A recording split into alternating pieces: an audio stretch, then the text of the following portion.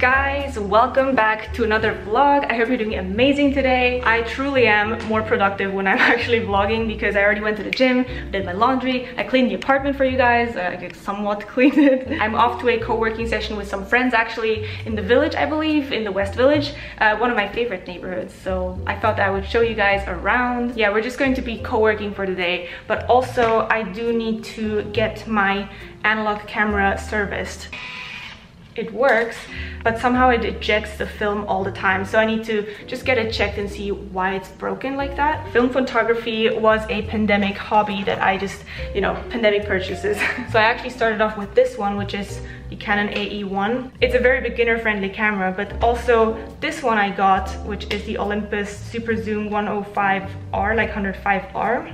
When it worked, I actually really liked it because you can actually just put it in your purse and then, take casual photos when you're out co-working with friends, for example. The other one is just way too bulky, so I never actually take it with me. It's just so heavy as well. So today I'm just going to be, running some errands. Also, my friend suggested that we go to a comedy club tonight.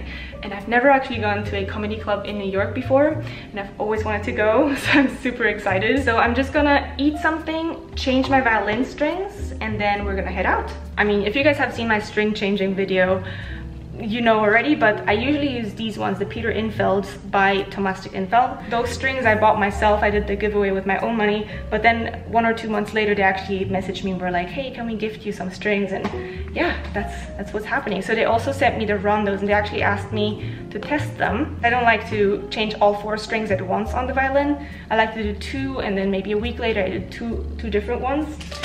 The other day I strung up the wrong ones. They sent me the dominants as well, and I strung up 2 of them.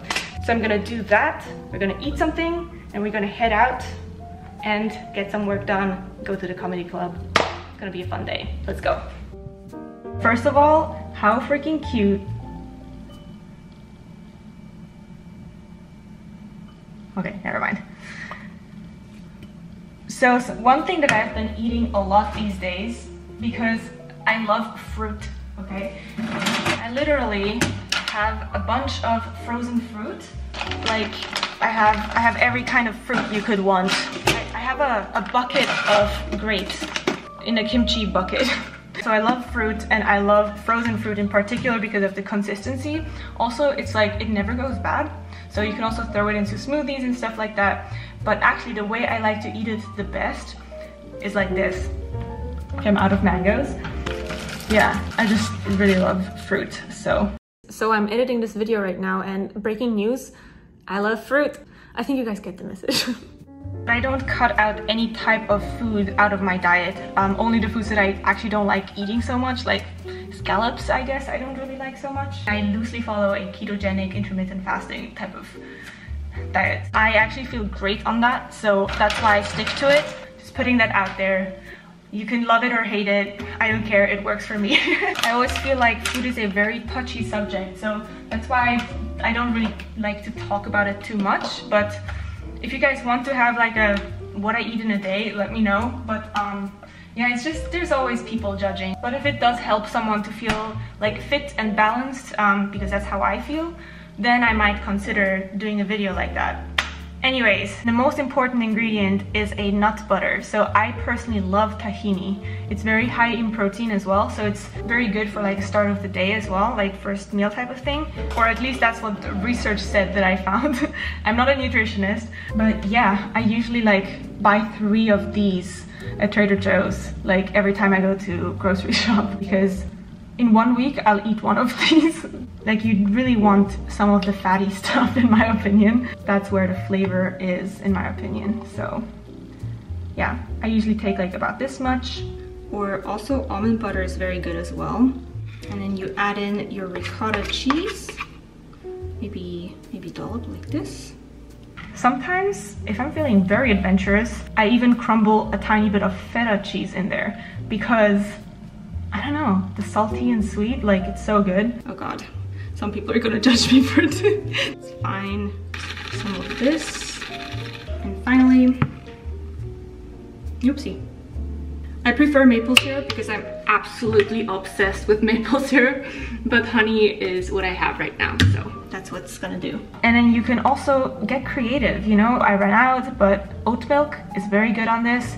And here you have it. So there's mango and everything in there. Sometimes I do like to add a little bit of oats or cereal on top, but today I just felt like this is gonna do the job. Also, how cute is my bowl? Yes.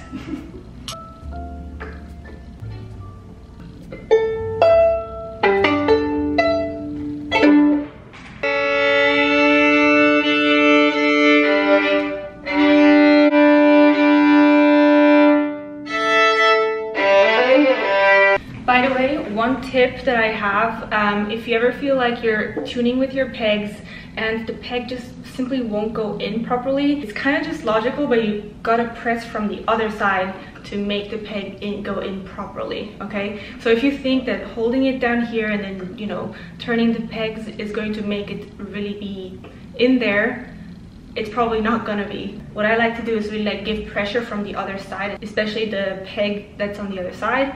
So like I push here, that way it's really like making its way in there. Same thing when you are tuning with your pegs like this, most likely it's just going to loosen itself. But if you actually push from the other side, chances are your pegs are really gonna stay in there. Yeah, I'm probably gonna do a tuning or like intonation type of video. I just need to get into it. My Learn With Me violin tutorial series is just a lot of work. So I always it takes a lot of work. So if you tune the G and D strings, this is the view on the other side. If I tune the A string, this is what it would look like. And then this would be on the other side. So I would be having a counter pressure here. So yeah, always have another finger on the other side so that you can really put your peg in there and it stays.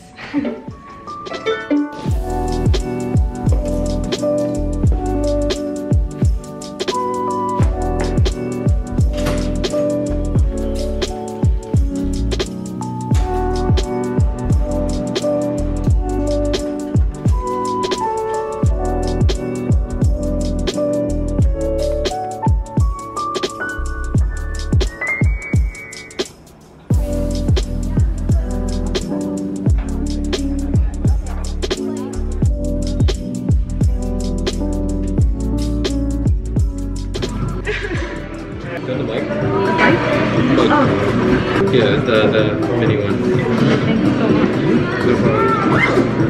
Thank you so much. Say hi to the vlog. This is saying congratulations again to your test yesterday.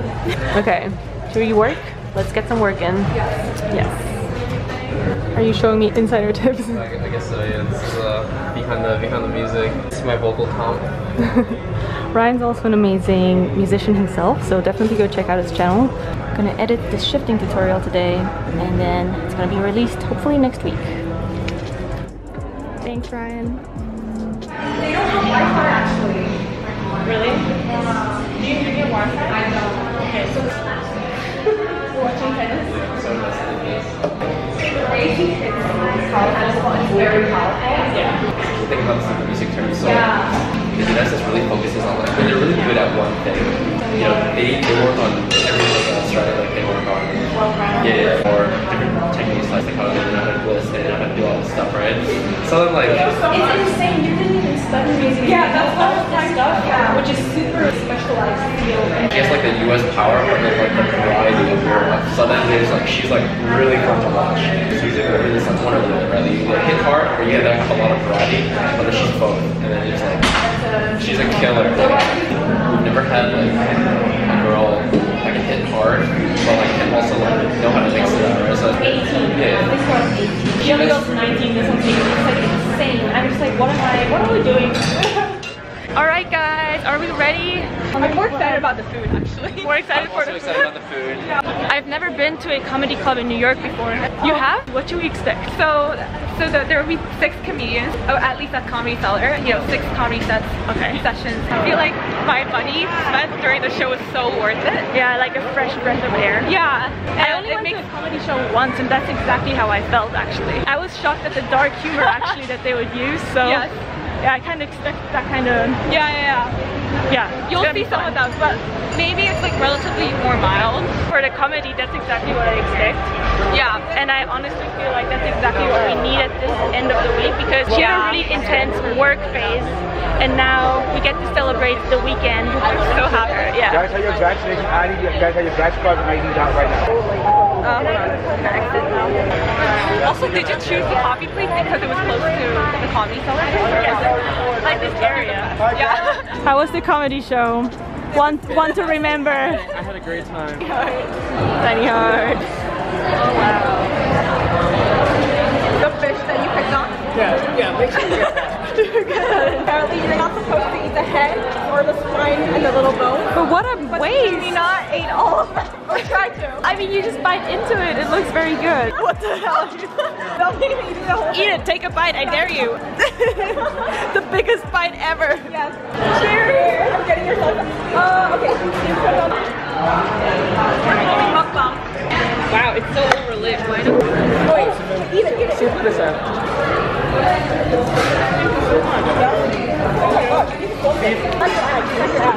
Thank you. Yo, I'm so glad we're sharing this moment. Wow. That looks insanely good. I know. I can't wait to begin.